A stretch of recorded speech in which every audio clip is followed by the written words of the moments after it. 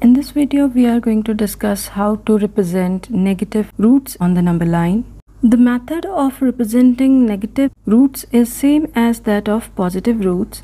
The only difference is that the negative numbers are on the left side of 0, so we have to move in the opposite direction in this case.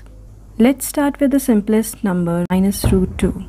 Just as we have done for root 2, we have to find out two numbers, sum of whose squares is equal to 2 or a number less than 2.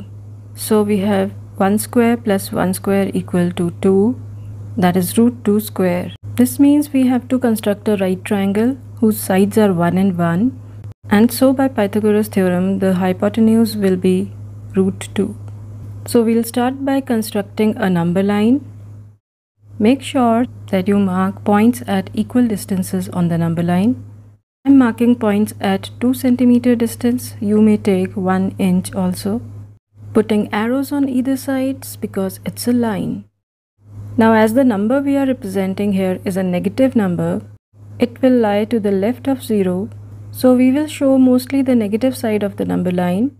Let's mark this point as 1, then 0, -1, -2, -3, and so on. Can you tell what is the distance of any point on the number line from the origin? This distance is given by the absolute value of the point located there. Like the distance of -1 from origin will be absolute value of -1, which is 1. So going 1 unit from origin to the left side, we reach the point -1. So OA is equal to 1 unit. And now we will draw the perpendicular at this point. You may use a protractor or compass for this. I'm keeping my protractor at this point, aligning it with the line and marking the point for 90 degree. And so we get the line segment perpendicular to this point. Take care that this perpendicular should be longer than the second number which we have chosen, that is 1 unit. What do we do next? We take 1 unit as the radius on our compass, keep its tip on point A, and cut an arc on this perpendicular. Let's mark this point as B. So AB is the second side of the triangle. Joining B to O, we get the hypotenuse, whose length will be equal to root 2. Now to find the position of minus root 2 on the number line, we will take this distance as the radius on a compass and center at O. As it is a negative number, we will cut an arc to the left of O, and so moving our compass downwards, we get the point of intersection C. As this point is at a distance of root 2 to the left of origin, it is the position of minus root 2. So you can see that it is just like root 2, but the direction has reversed. Now that minus root 2 is ready, we can further use it to represent minus root 3. Just like the steps we followed for root 3, root 2 square plus 1 is equal to 2 plus 1 equal to 3, which is root 3 square.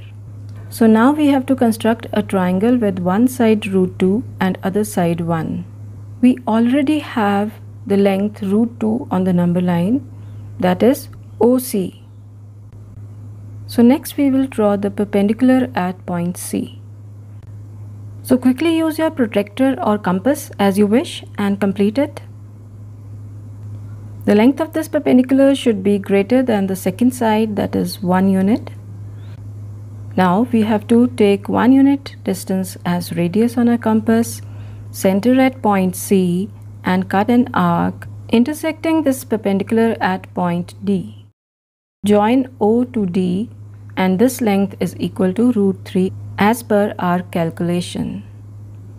So we will take this as radius on our compass and center at O and draw an arc downwards intersecting the number line on the left side of origin.